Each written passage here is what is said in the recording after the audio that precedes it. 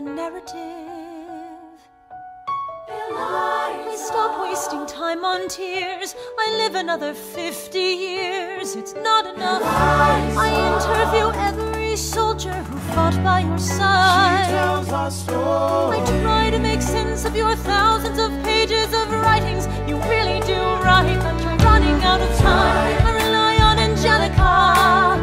While she's alive, we tell your story. She is buried in Trinity Church near you. When I needed her most, she was right on time. And I'm still not through. I ask myself, what would you do if you had more time? The Lord in His kindness, He gives me what you always wanted. He gives me more time. I raise funds in D.C. for the Washington Monument. She tells my story. I speak out against slavery. You could have done so much more if you only had time. And when my time is up, have I done enough? Will they tell your story? Oh, can I show you what I'm proudest of? The orphanage. I established the first private orphanage in New York City. The orphanage. I helped raise hundreds of children. I get to see them growing up.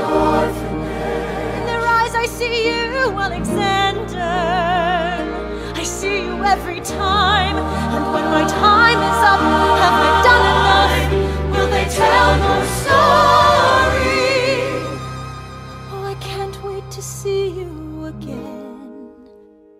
It's only a matter of time. Will they tell your story? Who lives, who dies, who tells your story? Will they tell your story? Who lives, who dies, who tells your story?